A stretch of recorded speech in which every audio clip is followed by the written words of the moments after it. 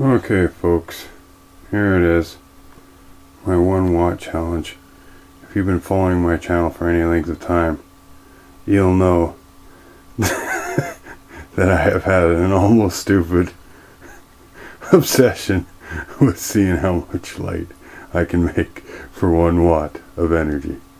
Well, I've tried all kinds of stuff, and a while back I found these inductors that work really quite well with jewel thieves.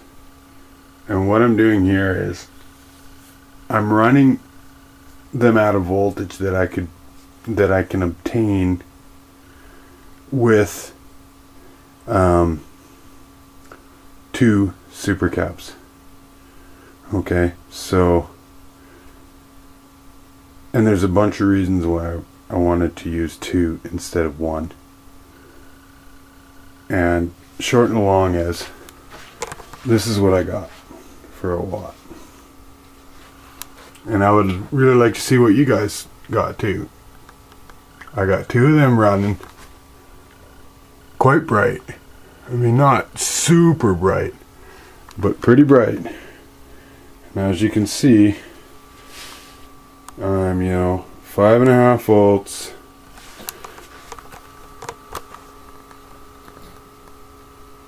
At 180 milliamps.